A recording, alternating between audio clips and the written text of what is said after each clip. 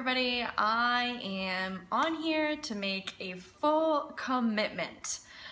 Ever since I moved here, my lifestyle completely changed. So when we came to France, all I did was eat bread, pasta, cheese, butter, yogurt, ice cream, sugar, chocolate, basically anything that had dairy, sugar, butter, or carbs in it. I just ate it all. I ate it all. And all of my fitness, I guess, kind of went away. So I didn't get fat, but I got a little bit squishy, got a little bit soft. I lost a lot of strength, I lost a lot of flexibility, and my face was breaking out like crazy, and I was just having a really tough time. Fast forward a couple months, and I got a terrible flu for like a week and a half straight.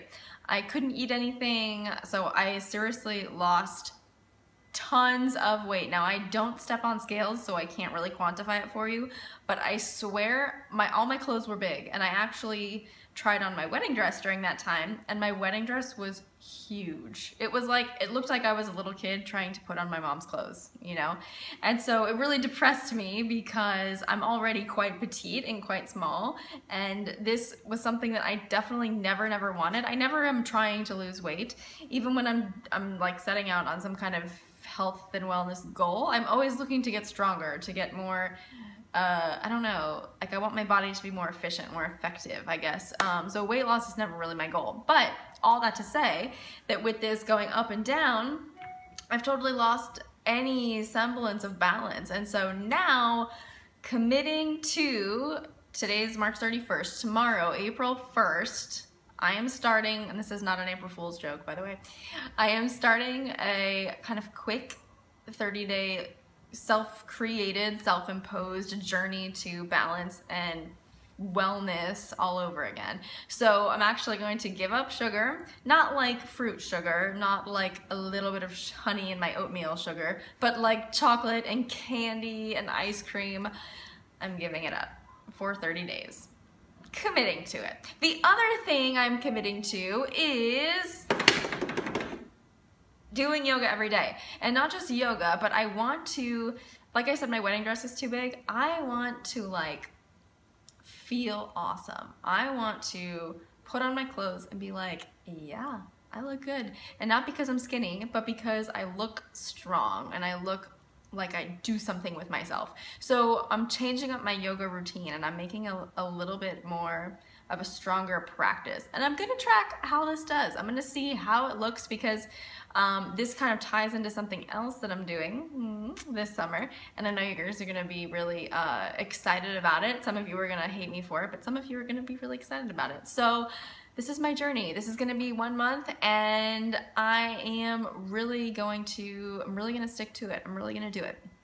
And I know that this kind of sounds really kind of off the Bad Yogi ethos, kind of away from what I typically do, because I eat a lot of chocolate and I drink a lot of wine.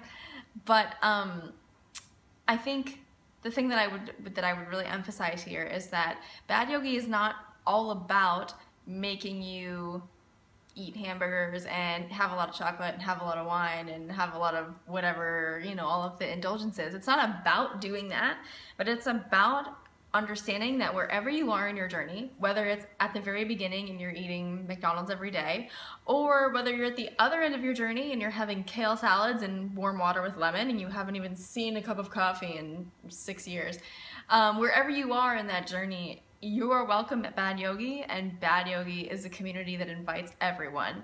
So it's not necessarily about, you know, being one way or being another. It's about not judging anybody for where they are. So that goes for me too. You know, even though I'm not having sugar or not having chocolate, I still will have some wine though. I'm gonna work wine into the rotation. But anyway, the point is that I don't want you to feel like this is anything coming from me, judging anybody wherever you're at.